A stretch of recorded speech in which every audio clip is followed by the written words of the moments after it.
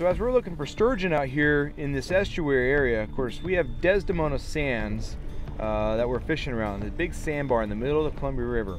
And right now we're only in 8 feet of water. We're pretty much in the middle of the river. We're just coming off of low tide here, so we're getting right next to the sandbars.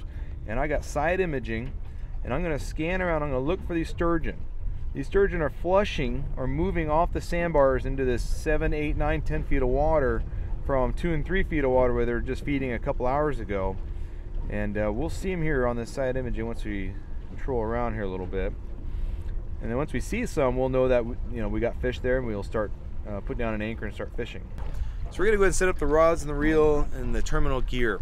Pretty simple down here. Since we are fishing a lot shallower water generally most of the time, we can downsize our sturgeon equipment. Everybody always remembers sturgeon fishing near the Portland, around Bonneville, using big halibut sturgeon sticks, big reels, big heavy line, 32 ounce of lead. Down here in the estuary, you can kind of get away from that, refrain from the big oversized equipment. Here we're actually using our Kenai quick rods.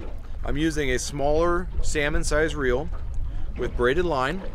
Using a 50 or 65 pound braid works just fine.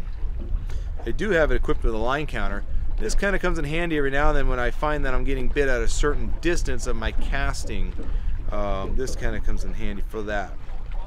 Now, the terminal equipment is really simple. It's a slider. You can use a barrel swivel that I've done, and I've put a dual lock snap on the barrel swivel.